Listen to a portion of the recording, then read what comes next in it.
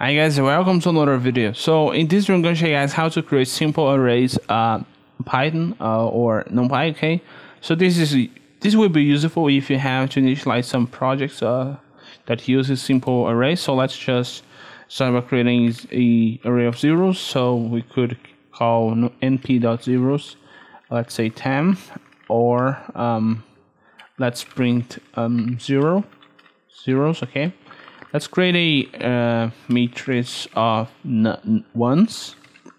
So we have to pass a tuple in this case. So let's say 4 by 4, and we print ones. Let's do that. So let's come back. So this can be very useful.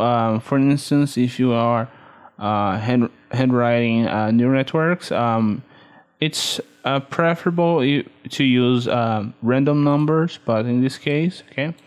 So you guys can see we have this first vector with 10 numbers and this array with 16 numbers. So this is just the basics.